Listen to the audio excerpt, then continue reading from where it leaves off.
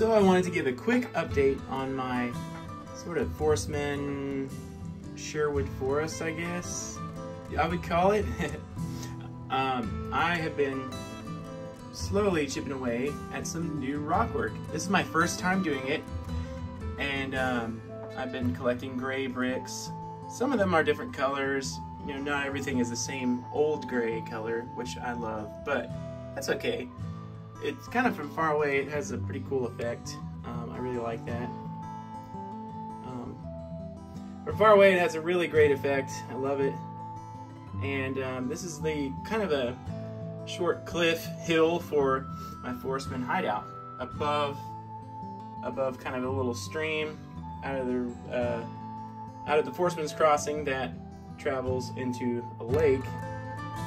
There's the river fortress as well, kind of a swampy area, is kind of the way I imagine it. Under the bridge and then into a big lake where you've got some other things happening.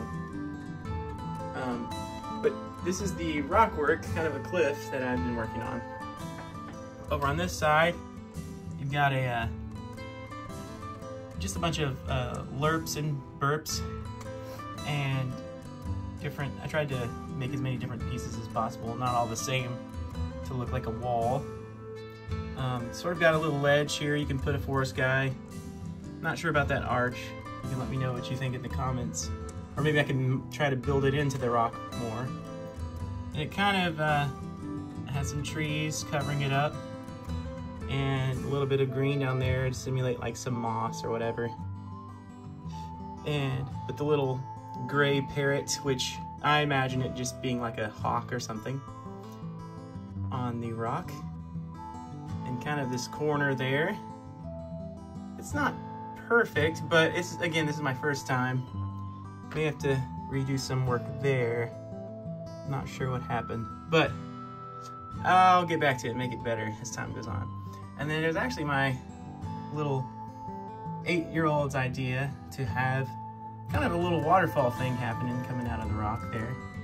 I thought that was pretty cool, using the pieces that we have. Kind of is almost like a little spigot, and then some of the, not a spigot, but like a small tiny waterfall going down, and then some of it's coming out of the rock. I know it looks a little bit Minecrafty or whatever, but I like it from far away, and I like to just kind of use as many of the bricks I have. It sort of is a little tiny stream coming into the larger sort of stream. And then I've got sort of a mini forest here. Not a whole lot happening. Down below, let's see if I can get over here. I kind of have this almost like a cavernous outcrop. I like the way that turned out. There's like a big hole, and some of that was on purpose, some of it not. But I thought it looked pretty cool. And then you kind of got this ladder thing happening over here that they could pull up and get to the hideout, which I thought was pretty cool.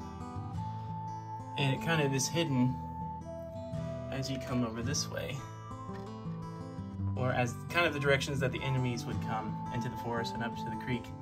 It's kind of hidden from side view, which I thought was pretty cool. But let me know what you guys think. I thought it turned out pretty well. I really like it, especially from far away. Like, this angle looks great.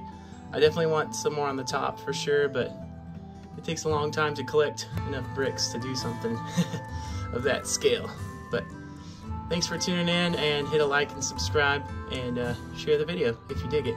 But I'm sure having a lot of fun putting these things together and collecting my old vintage favorites.